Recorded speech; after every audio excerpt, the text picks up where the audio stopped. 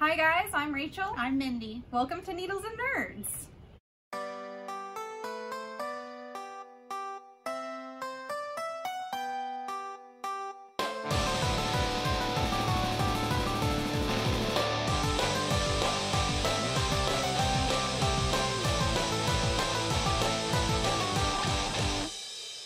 So today we're doing the Costuber quarantine 20 questions, where quarantine's kind of slowly going away. So we're actually together now, but yeah, we're being careful, being safe.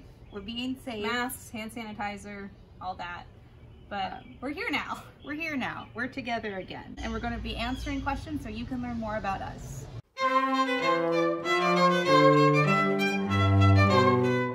So the first costume that I technically sewed was Eliza, but my first cosplay was when I was like 11 or 12, and I was Princess Zelda, specifically the Twilight Princess model. The Twilight Princess Zelda model has brown hair and a purple dress, because back when I was little I liked purple more than I liked pink, and her other dresses are pink. So I wanted to be this model of Zelda. My sister-in-law made the dress for me, and I painted some of the details on. It's really bad. We made none of the armor, just the dress. The pieces my brother made out of clay that we dried, so it was very heavy, and it pulled the dress down. Oh gosh. But that's okay, because if you keep an eye out in the future, maybe you'll see something about Princess Zelda again.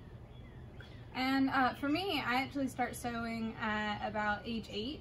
And so I actually started with doll dresses, which I have an example here. This is one of the ones I made. So this is a costume for American Girl doll Josefina. And so it's Dorothy Gale's dress. So that's an early example of something I made. And then after doll dresses, then I moved into costuming for myself.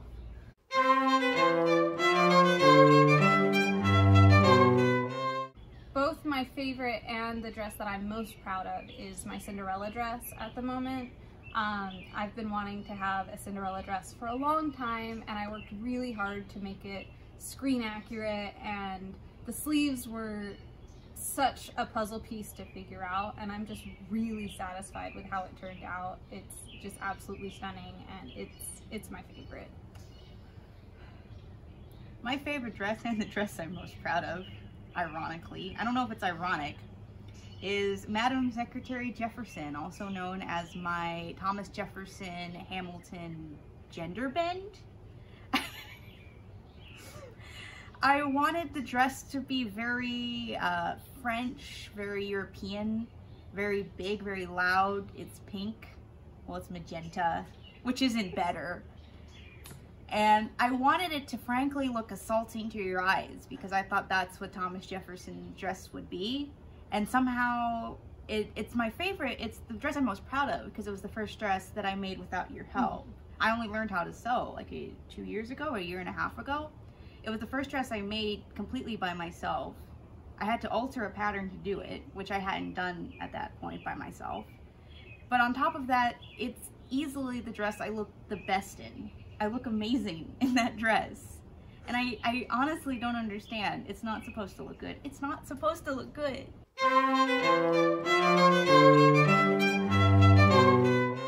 So the funny thing about me in costumes is I don't really think about them that much. I just look at something and say, oh, wonderful.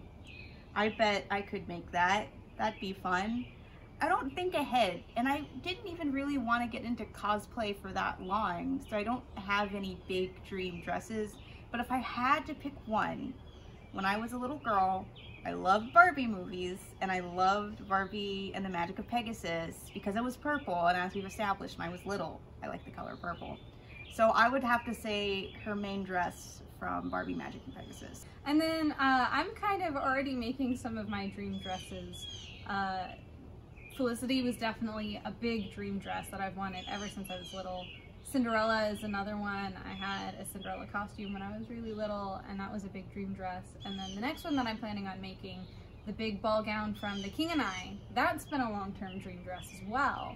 So I'm really happy, honestly. I've been able to be making a lot of my dream dresses, but I mean, there are so many gorgeous costumes in theater and film history and just characters and cosplays and stuff that I'm sure I'm gonna have another one that I'll remember that I've just absolutely also wanted for a long time. I love dresses too much. Our dreams are changing. Too many dream dresses.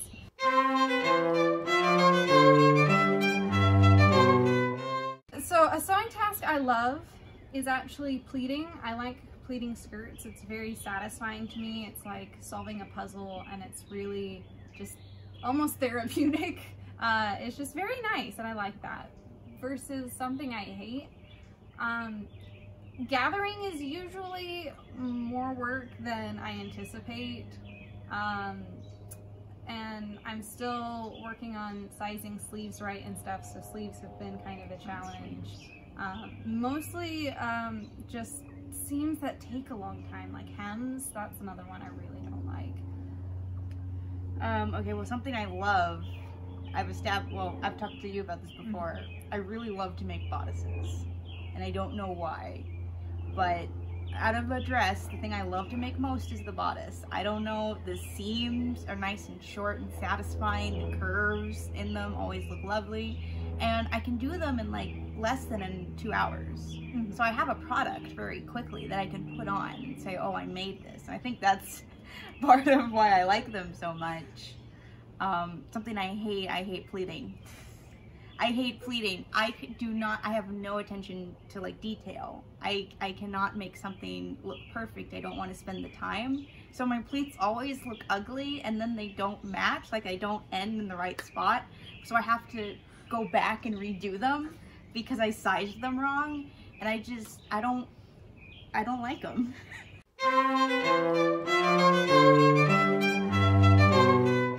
From just the question, even without looking for more, I've worked with silk so much. We've established, I made a Thomas Jefferson gender bend, which I made the entire thing out of silk. And that was a very large skirt. And it slips and it slides and it doesn't want to stay still, but I'm kind of over it. I've done it so much, I'm over it. Meanwhile, I think if I actually got my hands on a nice, thin, good, like Burnley and Trowbridge sort of wool, I probably would enjoy working with that the most, just because wool has that texture where it kind of holds itself in place and it does what you tell it to do. So I like that. Silk is a little, you have to pin it too much. I don't like that.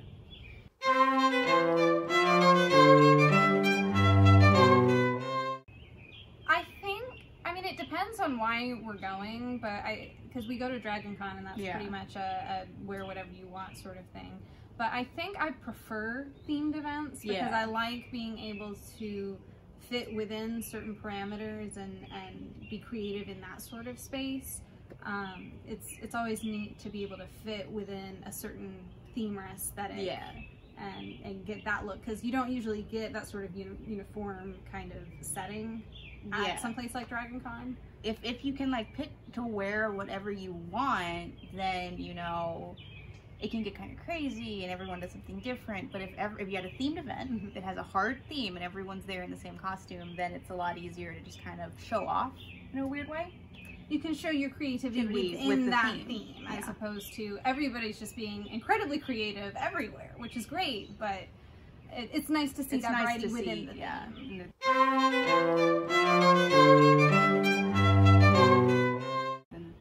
It depends on who's at the intimate dinner, and it depends on how big the ball is.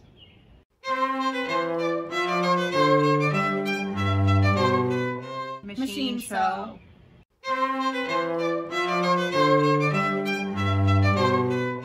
My own hair.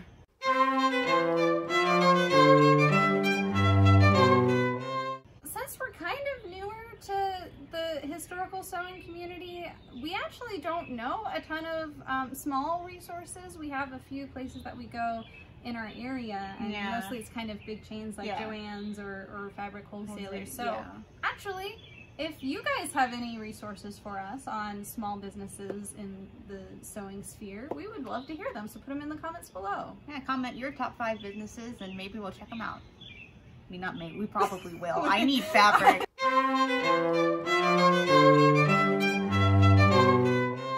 So 5 people on YouTube we recommend. 1, Tiny Angry Crafts. She's really cool and I like what she does. 2, Bernadette Banner. Kind of obvious, but she's awesome. She's beautiful. She's poised. She lives her dream. And some of her videos have helped with my sewing projects, so. Nerdy Silly Girl. She's French and is coming up on the French cosplay scene. And again, I really like her stuff. I think she's really cool. And I speak French, so maybe it'd be cool if we went over there one day and could collab or something. I don't know.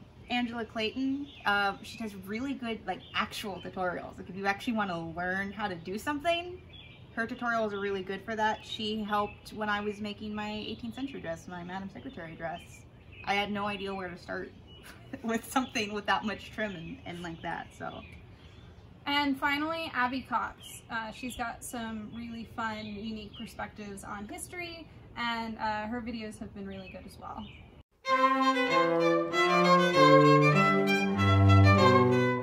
My favorite color is pink. And mine is blue.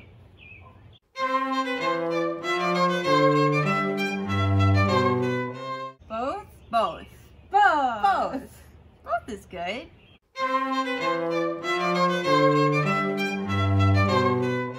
So a costume trip we've really wanted to take, especially I've been wanting to do it for a long time, is go to Versailles when they have their big costume ball event. I just think it would be stunning to go in the 18th century clothes at someplace as extravagant and gorgeous as that. I've really wanted to go, so hopefully one day. Yeah, you could get excellent pictures. You can meet so many other people. I could not talk to those people. They probably know English. They probably, if you speak English, you could be my friend.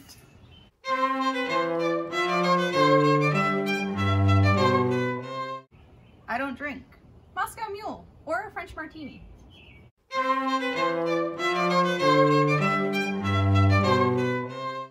Probably Bernadette Banner, because she literally lives her aesthetic and I need that kind of dedication in my life. She's so beautiful and so historically accurate. Zach Pinsent. He does a lot of really cool work and I really like hearing things from his perspective. We were supposed to meet him at the garden party. I really wanted to, so hopefully we'll get to meet him later.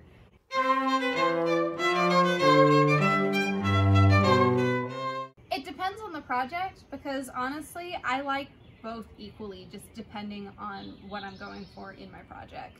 I mean, honestly, yeah, it depends on the time period, the project, and like what level this dress is supposed to be, you know. But I mean, if you put me up against a wall and made me choose, I think I'd say plain. Yeah. Plain has a lot of variety to it. Yeah. I don't know. You could color block. You could do fun stuff. It's true. And I've had so many nightmares trying to find patterns that could pass for historical that at this point, a nice stripe will get you anywhere. Beautiful.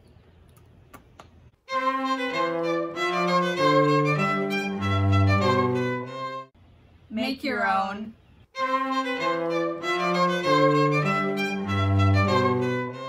I haven't sewn a lot of eras. I could easily say my favorite to make is an 18th century dress because I've made 3 of them, 4 of them, and I can make them really easy now, and I have a pattern that I love, and I think I look great in them, but I don't know, I haven't experimented a lot outside of 18th century, so I don't think I can safely say what's my favorite to wear, because I don't know yet. I think so far kind of that same thing where I've made a few different ones, but most recently when I got back into sewing, it's mostly been 18th century.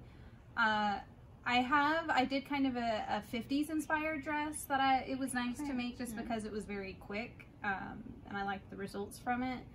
But 18th century is just so fun because you've got so many different varieties of things to do, and the end product is really nice. But I do like wearing 50s and 60s inspired stuff a lot. That's really fun, and I kind of wish I had more pieces for that. Yeah.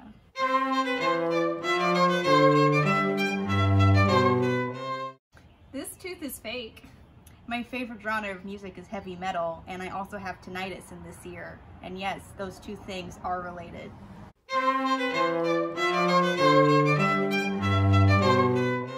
So that's been our 20 any questions. We hope you've enjoyed getting to know us a little bit more.